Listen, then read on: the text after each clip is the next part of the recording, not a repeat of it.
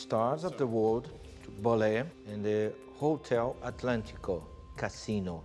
Dates 6 and 7 February. It's the exact date range that the FBI files said that there'd be a ballet.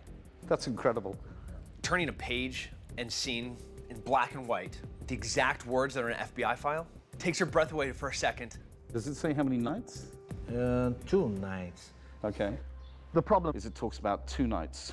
Okay, open to the public, you can buy tickets. The FBI guy talks about 3 nights.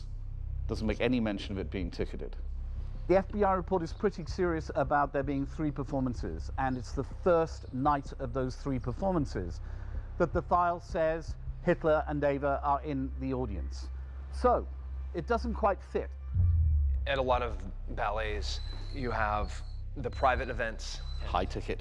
Yes, those are very prestigious. I'm going into a closed-door performance. There's going to be nobody there besides the select invitees.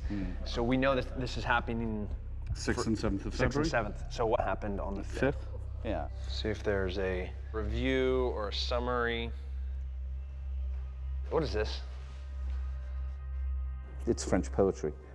He says, the enchanting ballet of such pure beauty, a light array of elegance.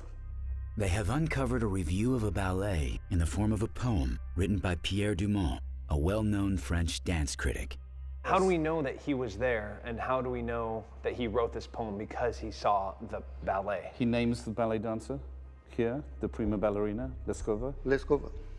So 6th and 7th was the ballet. Yeah, but he wrote this poem on the 5th of February, after a performance he had seen on the 5th, not a performance on the 6th or the 7th. And that's the performance The informant. he saw Hitler at. There's not sufficient evidence that Hitler died in the bunker on April 30th, 1945. Could Adolf Hitler have gotten out of Berlin, and how did he do it? How did he enter Argentina?